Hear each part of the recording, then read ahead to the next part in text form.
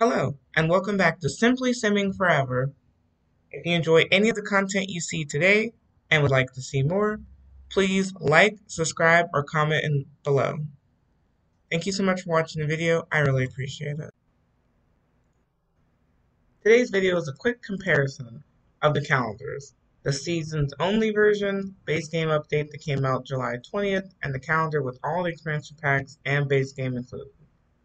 Starting off with the seasons only version, it lists events, seasons, holidays, weather, work/school schedules, and birthdays.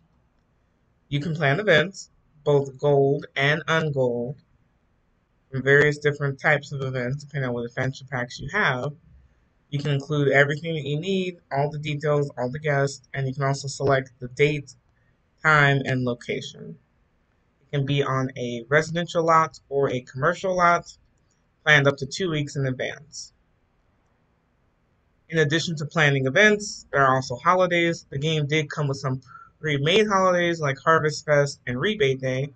The holidays can also be added, and you get to choose from the themes, choose if it comes with a day off or not, and choose up to 5 traditions. Simmers can also edit any existing holidays or delete any holidays depending on their style of gameplay. This is how the calendar worked before the base game update, if you have the Seasons expansion pack that came out in June of 2018. Base game update came out on July 20th, 2 days before the Cottage Living expansion pack release, and the calendar has changed. Visually, you'll see that the calendar seems brighter and has more icons and more things going on. Festivals from Mount Komorebi and San Myshuno are now visible on the calendar. Events and festivals can be favorited. The festival flyers have now been embedded into the calendar, so you can read the description and even travel directly to the event from the calendar.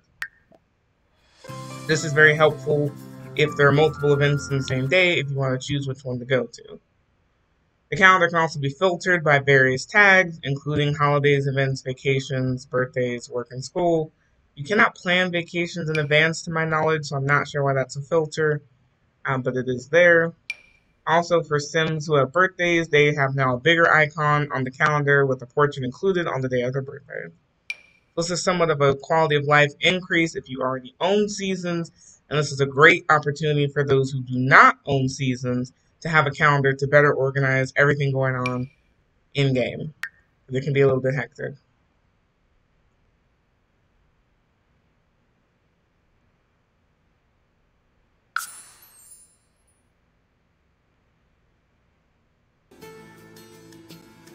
After Cottage Living was released on July 22nd, Henford on Bagley events are now on the calendar.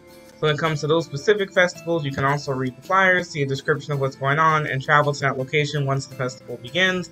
All the events are on Saturdays, every week 3:30 to 9:30 p.m. with rotating themes of garden, oversized crops, chicken, and cow events. This gives you time to prepare in advance if you want to participate or be ready to attend. I'm going to wrap this video up here. Please let me know what you think in the comments below. Did you have Seasons before the base game update? If so, how do you feel about them including the calendar as a free base game update? Thank you so much for watching.